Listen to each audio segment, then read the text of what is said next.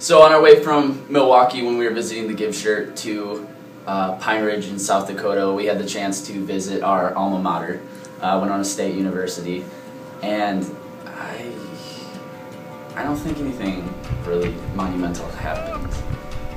Yeah, we got to Winona just to crash for the night, but I don't think anything really interesting happened, like anything noteworthy.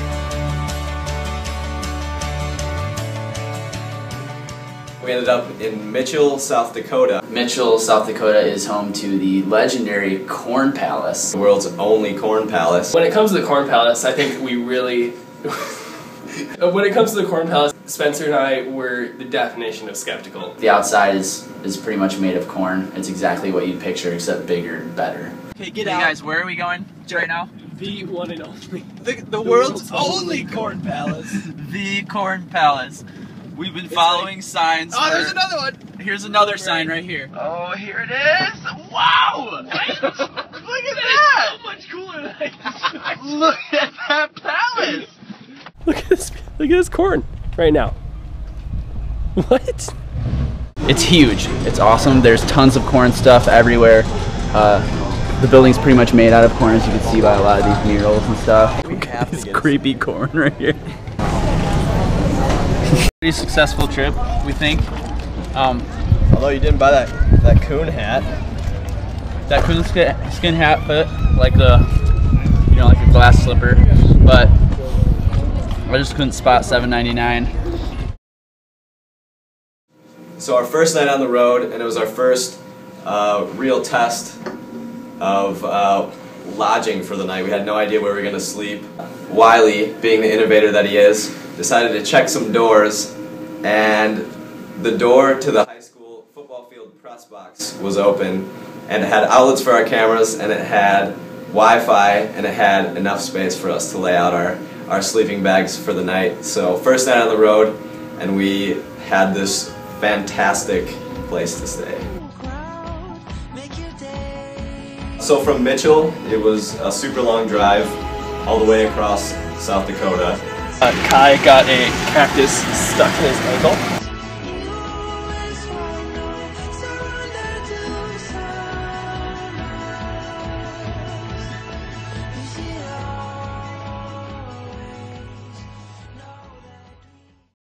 Driving into a place like Pine Ridge, you just kind of, I don't know, it feels real after that. Like that was the first moment where we looked at our surroundings and we just felt kind of completely out of our comfort zone. And we all kind of were silent for the next 10 minutes of the drive because we're kind of just in shock.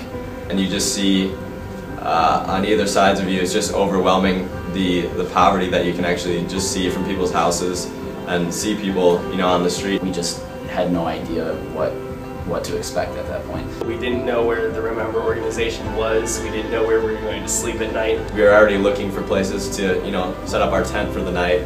It was really just everything coming together. We were just ridiculously stressed about it.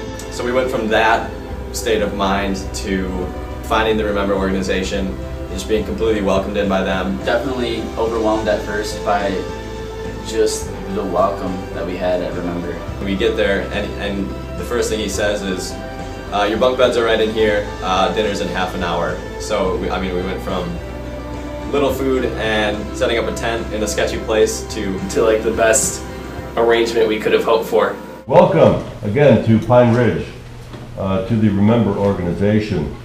Remember takes its name from an ancient definition, which is important.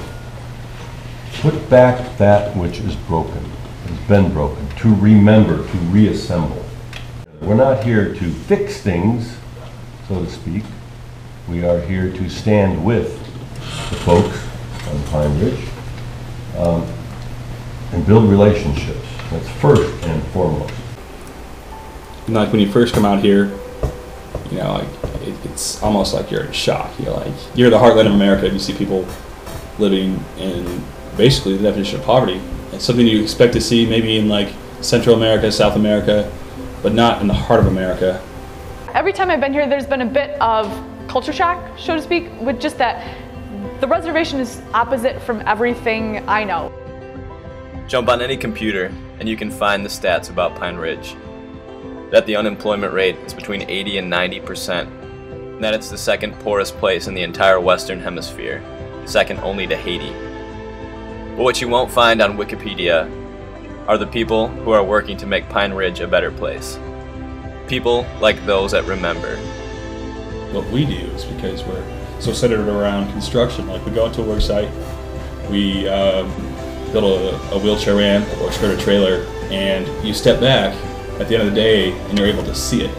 Like you're able to see the fruits of your labor, and it's definitely the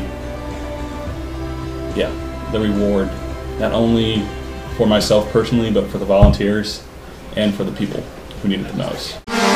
We're in the workshop where they're building bunk beds. It's an absolute machine over here. Just cranking it out.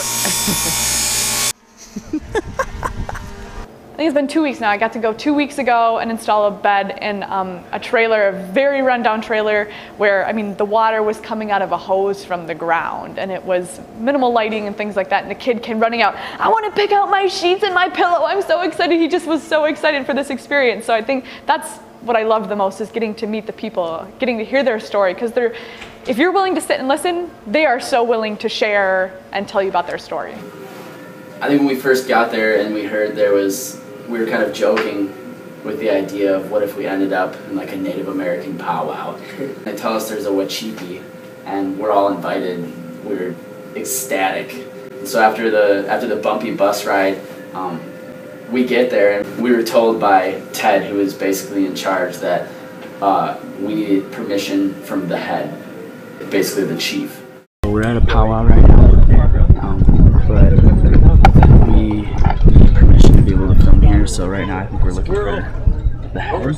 Yeah, what would you call it? I don't know who the head is, so we're looking for them right now. So Kai, of course, sneaks up there, pokes him, asks him if we can film, and he says yes, to our surprise. But it's super cool. This is ridiculous. This is somewhere that we did not think we'd be. Real power. Grab one of these hoops, because you're actually going to be part of the Black Hills. Alright, I like that.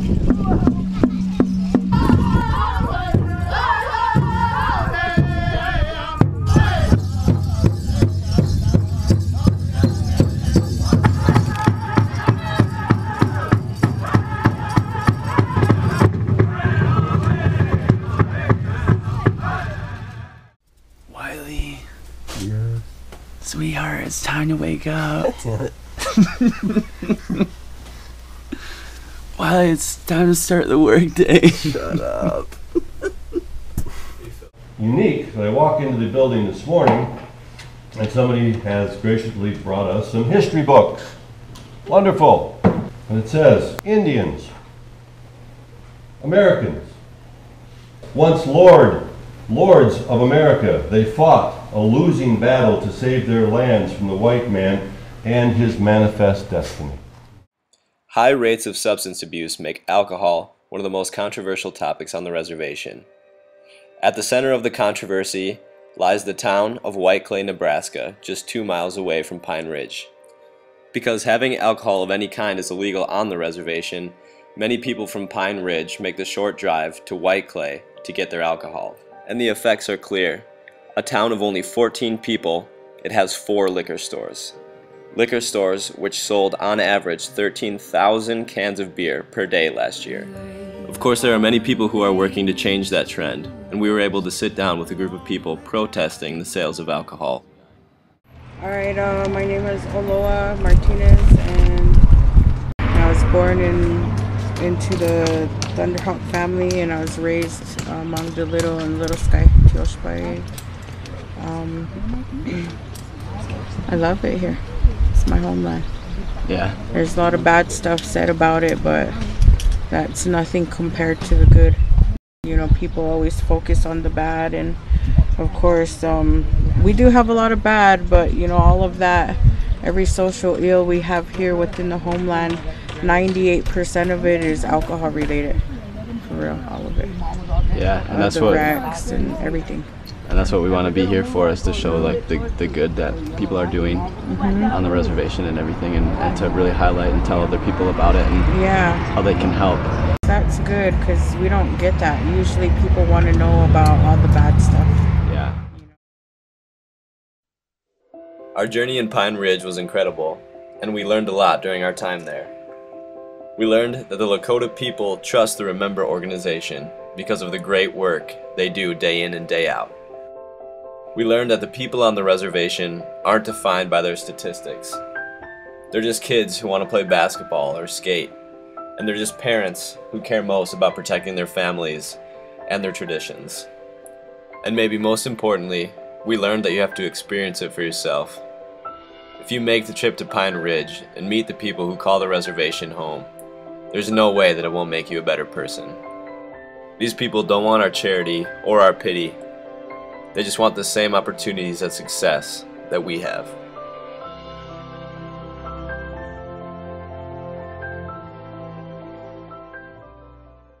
Who's your favorite team? Miami Heat, really. And why is that? Because they're cool. They got all red and black and white. So is it mainly a colors thing, or LeBron James? D-Wade. LeBron James makes that team look weak. Yeah. I mean, he's too much of a show-off. Yes. I like this guy.